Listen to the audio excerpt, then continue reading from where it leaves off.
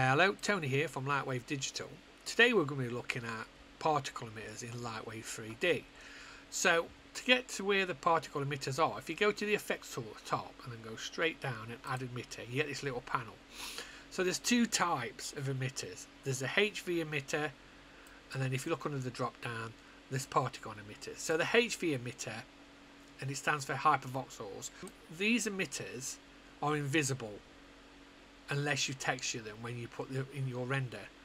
With the particle emitters aren't. They're one point polys that show up in your surface editor with its own surface, and then you can also use the edge options and the point thickness to make them bigger as well.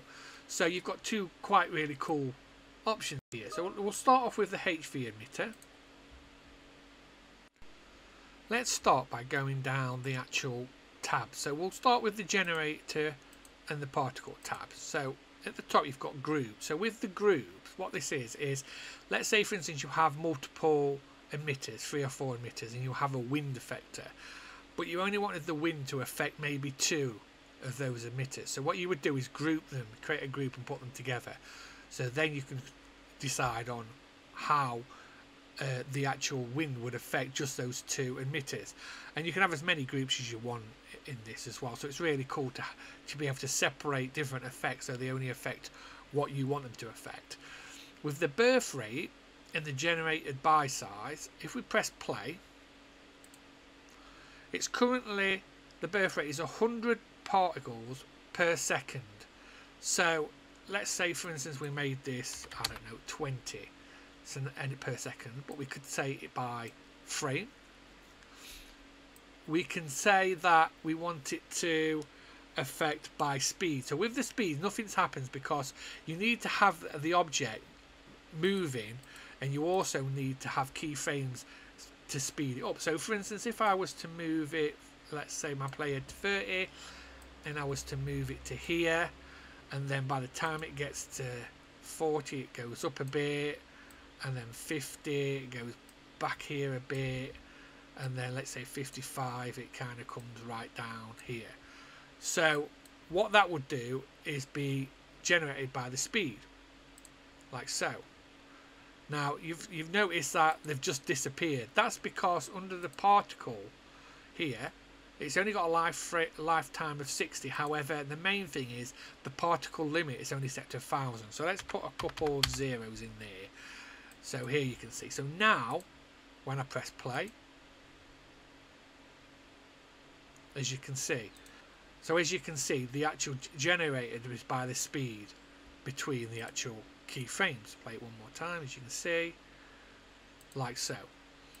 So next what we've got is the nozzle. So this is again how it appears. So if I just pull this across a bit, as you can see, the nozzle says sphere, and it's a sphere in here. So if I was to change it to say box, it will change inside that to box, like so. And then you've got other options under here for the different nozzle options as well. The next is a size effect. The size effect settings determines how keyframing a size change for an emitter affects the particles. So there's various settings under here that you can experiment with. There's also your generator size. So currently the generator size is 1 meter by 1 meter by 1 meter. So let's say for instance, let's make this 20 mil. Okay, and then let's make the X and Y a lot bigger, as you can see. So when we press play, and obviously I've still got the keyframes and the movement from before,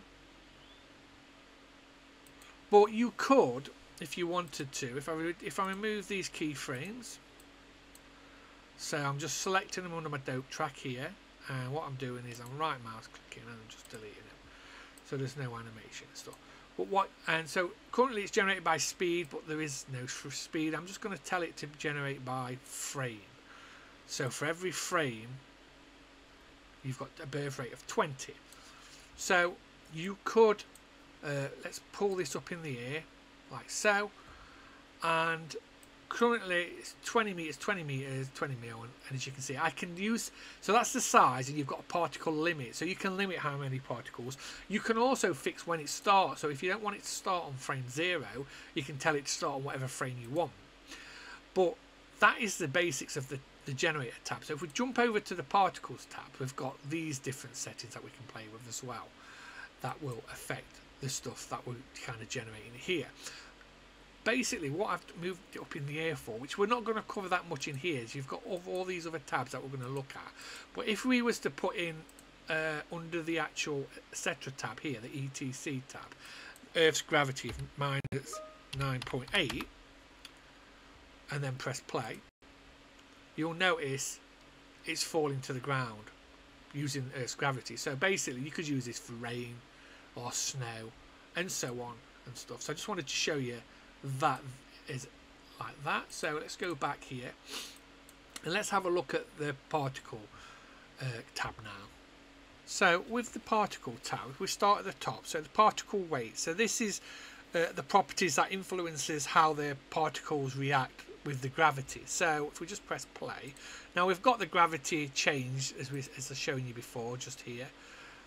But let's imagine that we wanted to make this, let's make it 0.1, and you can see the difference. But we could also, in the plus, let's put in 10. So as I say, if you look in your camera view here, again, the good thing about the actual particle weight is, and the size and the resistance, is it's always about experiment and playing, and each one's got its own like T and E, so you can animate the actual weight changing, or you can use a texture to value to drive it as well. So I mean, it's quite nice. So I mean, let's put it back to 0. So with the particle size, this affects the outer boundaries used for collision detectors. And then you've got the particle resistance, which kind of adds an air resistant effect, so particles will move slower as you increase the value. So if we put in, say, 5, let's put in something high like 20. Now you're not seeing them go far because your timeline is only 120, so let's put it up to say 500, like so. And then the lifetime, I want it to go on the same as, let's put it 500 as well, because otherwise they're just going to live and die over 60 frames. But as you can see now, they've got them set the same, so it's 500. But we could tell it to be, let's do 120.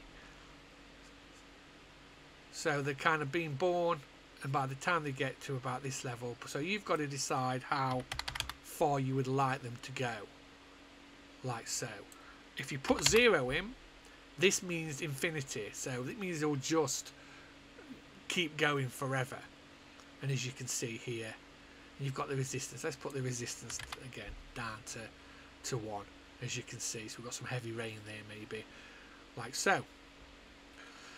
And then at the bottom, we've just got a few other settings. So we've got fixed random, is for generation of particles. In most cases, this just needs to be left on. You've got your show ID. By activating this, it shows the ID options. Each particle will have its own number, which again I don't really have on personally. You've got show size, so show size option draws a wireframe sphere around the particles, representing the particle's current size. So for the output size, if the output size is not checked, the size will always be 1, and then show particles is where you want to show it in the actual open GI. So again, like so, and they see the sizes and stuff. So that's the first 2 tabs which I've kind of zipped through, and what I'll do in the next part is do the motion and the ETC tab a bit more depth. So thanks for listening, look out for part 2.